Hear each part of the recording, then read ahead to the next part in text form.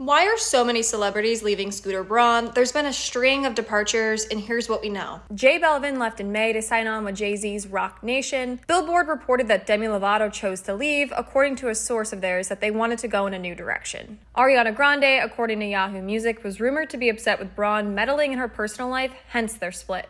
Rae Jepsen confirmed to the Associated Press that they haven't been working together for a while. Irina Menzel says that she can't comment publicly on it, but she also told the AP that she's done with Braun. As for Justin Bieber, a source close to Yahoo Music says a breakup between the two is coming after 15 years because they're no longer speaking and they're kinda done. And if you're wondering why the sudden mass exodus, well, there's a lot of theories out there as to why, but the simplest one being that Braun is over-focusing on the ins and outs of his celebrity clients, instead wanting to focus on the bigger picture as CEO of an entertainment lifestyle platform. Others say Braun's clients are leaving because they're dissatisfied with the service that he provides. And really, at the end of the day, who the heck knows? A Variety article added that people are just spreading rumors and that Braun is still working with Bieber and Grande.